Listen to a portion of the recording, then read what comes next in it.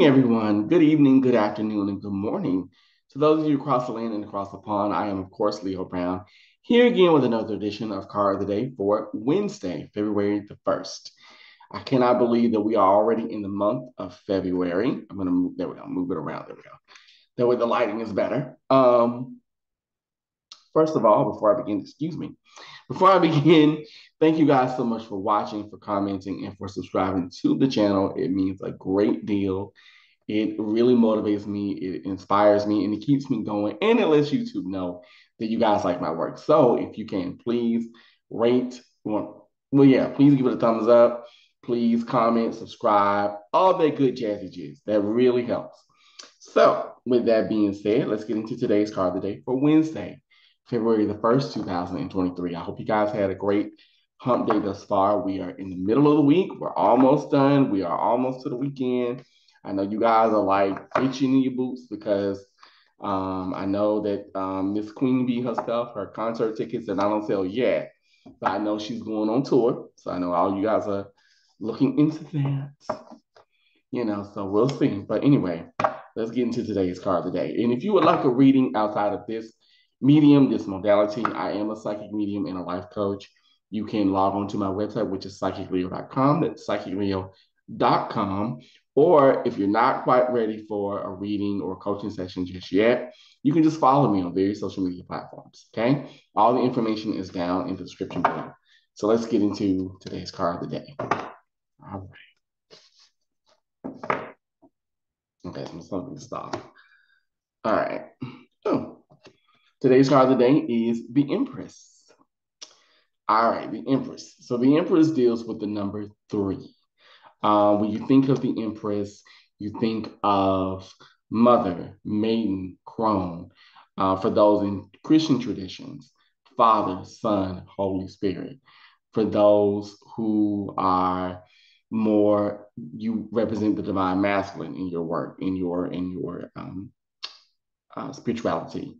It could be king, sage, fool, or fool, king, sage. You know what I mean? So the Empress is all about fertility. And it makes sense because we're coming up, tomorrow actually is Candlemas. We are in the beginning of Imbolc or Candlemas or the Feast of St. Bridget.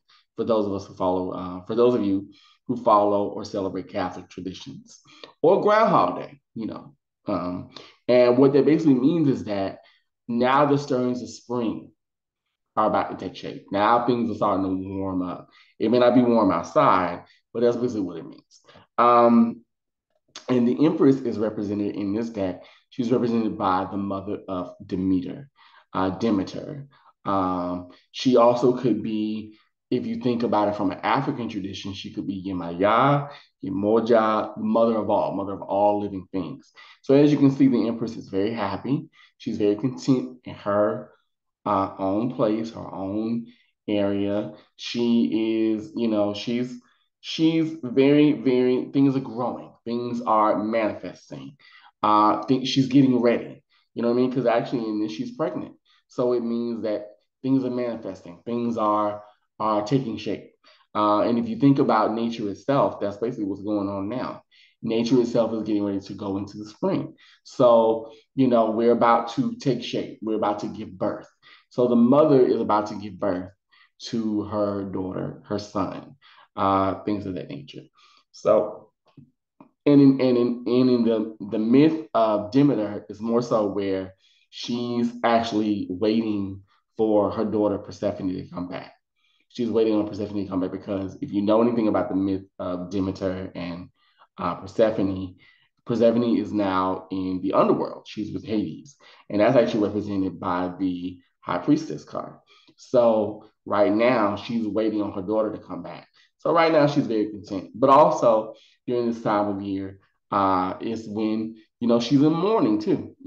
So the Empress is all about fertility, growth, new birth, new ideas, creativity, womanliness. So if you've been kind of thinking about what you want to manifest for the year, things that you want to have into your life, things you want to bring to you, if you've been really embracing your feminine mystique, whether you're a man or a woman, it doesn't matter, or, non-binary, it doesn't matter. But if you've been embracing your feminine, your divine femininity, this may have something to do with it. The Empress may be playing a role in your life. So this is today's card of the day for February the 1st, 2023. I'm, of course, Leo Brown, and I thank you guys so much for watching. Until then, my sugar bears, I say to you, be learnable, be teachable, love yourself, but most of all, be you. Have a great rest of the week, and I'll see you soon. All right? Bye-bye.